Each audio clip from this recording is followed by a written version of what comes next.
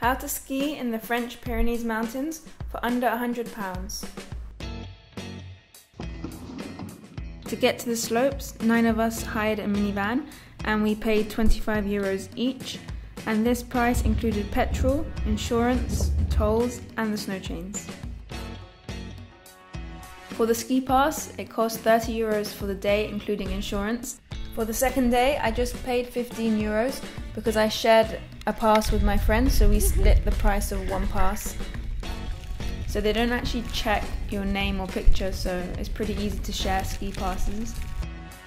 Didn't spend anything on clothes because I asked to borrow from teachers at my school. So ask around, ask your friends, your family, your neighbours, or go to flea markets, charity shops. Accommodation was €11 per night. I shared an apartment with 8 of the other language assistants. I spent €11 hiring skiing equipment for the 2 days. So that was the ski boots, the skis, the poles and the helmet. Food and wine came to €6.21 each for the whole weekend. We bought food from supermarkets and then we cooked.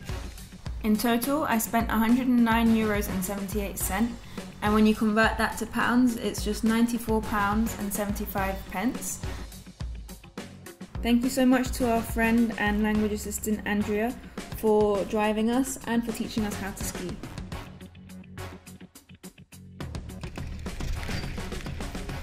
That was painful.